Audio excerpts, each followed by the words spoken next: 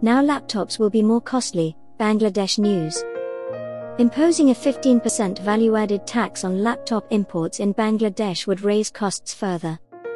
Even before the next financial year's budget was released on June 9, laptop prices in Bangladesh had risen by 10 to 15% due to increased US currency expenses, shipping charges, and semiconductor supply chain problems. The new VAT policy, which took effect when the budget was presented to Parliament, would hike laptop costs by up to 50%, industry experts say. Middle-class consumers, students, and freelancers have been struck hard by runaway inflation since October owing to soaring global commodity costs. In early May, HP 15s, one of Bangladesh's best-selling laptops, cost Taka 48,500. Due to the devaluation of the local currency versus the US dollar, it surged to TK 52,500 before the budget plan was released. We support government efforts to boost local output. Local manufacture fulfills barely 5% of laptop demand, therefore a 15% VAT would affect customers. Bangladesh Computer Samiti President Subrata Sarkar. Globally, 5 to 6 businesses dominate laptop manufacture, unlike mobile phones.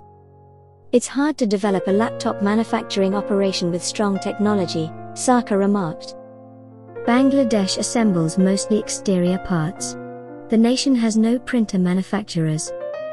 Additional import duties to encourage local production will put more pressure on consumers than benefit indigenous industry, said Sarkar. Wahid Sharif, president of the Bangladesh Association of Call Center and Outsourcing, said the additional VAT on laptops and printers would harm BPO. Costs will rise. Many companies won't outsource.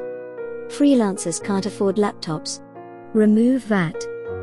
Industry experts predict Bangladesh will sell 450,000 computers by 2022. Top-selling brands include HP, Asus, Dell, Lenovo, and Acer. Since 2017, local producers have had a 1% VAT rate on computer accessory imports. Similar rates apply to printers, toners, notebooks, tabs, and notebooks. Ahmed Hassan, managing director of Ryan's IT Limited, one of the biggest PC and laptop dealers in the nation, said if the VAT is not removed, customers would have to pay more for newly imported laptops.